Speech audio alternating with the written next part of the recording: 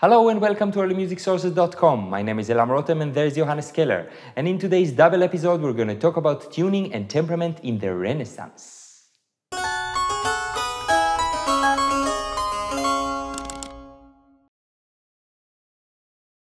Nowadays, when playing Renaissance and early Baroque music, it's a consensus to use quarter comma mid-tone.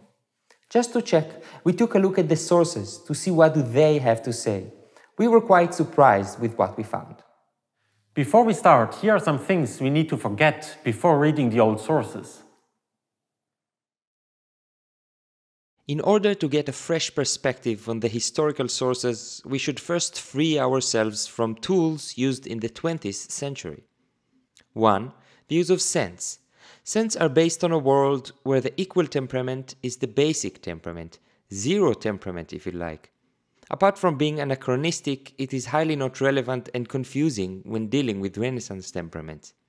Just as an example, a pure third in cents is the random number of 386.3137138, etc., etc.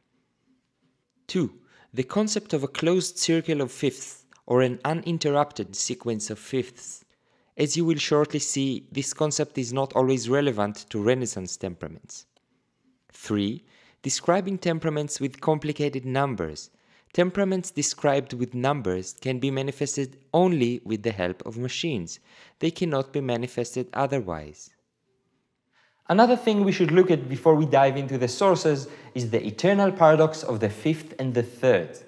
There is a principal paradox when trying to make a tuning system, and the bottom line of it is that it's not possible to have in one system nice fifth and nice thirds. Either the fifth or the third have to be slightly out of tune. Check this. The fundamental problem lies in the fact that pure intervals cannot be combined freely. What is a pure interval? That's actually defined by nature, and is not a question of culture, education, or taste. If two sounds blend together and you can't really tell whether there are two notes sounding simultaneously or whether it's just one sound, it means that they are purely tuned. This stability and calmness of pure intervals can be heard most evidently when tuning unisons, octaves, fifths, fourths, and major thirds. Now, let's try to stack 4 pure fifths one on top of the other. For example, CG, GD, DA, and AE. Next to it, we'll stack 2 pure octaves and 1 pure third. C to C, once again C to C, and C to E. Intuitively, we expect the two stacks of intervals to meet at the top E. However, in reality, the two E's don't match. The stack of 4 fifths is much higher than the stack of the 2 octave and 1 pure third. This difference between the two E's is called the syntonic comma. Without getting into too much details, when we try to tune a sequence of pure fifths, the resulting thirds turn out to be way too high. This is how the so-called Pythagorean tuning is built. As you see, the fifths are pure, but the thirds are very far from pure and in fact completely out of tune. Making the fifths smaller will make the thirds smaller, and by that make them closer to pure, better in tune.